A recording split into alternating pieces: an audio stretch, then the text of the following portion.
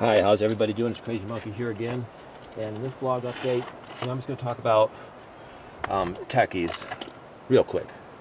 One of the reasons why I make fun of techies a lot in my blogs is because, when I was a kid, like 6 years old, 8 years old, tech was something that was going to be like space bases on the moon and colonies on Mars and spaceships and monorails and that future didn't happen. That technology future did not happen.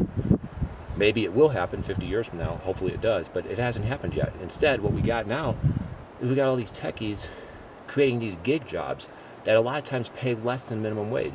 They're just recreating slavery. That's what they're doing. You go to San Francisco, San Jose, and you got a lot of these tech companies that are basically, it's like they create a system where you can be a gig worker, that's an independent contractor, and then you make less than minimum wage in a lot of those gig jobs. It's sick. It's disgusting.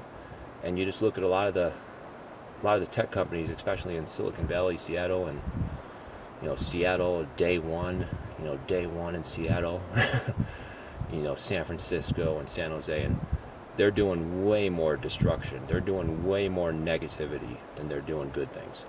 You look at the bad coming out of tech in those places, it's way, way worse than any of the good, in my opinion. I'm not going to mention any names, but the biggest tech companies, some of the biggest ones are just horrendous. They're just terrible, terrible companies.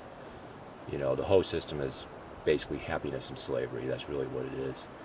Whether it's the techies creating these gig jobs where you're going to make less than minimum wage than an independent contractor, or whether it's these techies that are,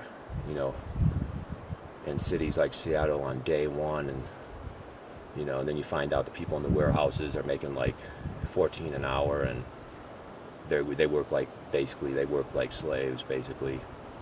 It's like happiness and slavery. And then the techies drive up the housing cost, so locals can't afford housing. Middle class people get priced out, and then only the techies can afford it. And then the socialist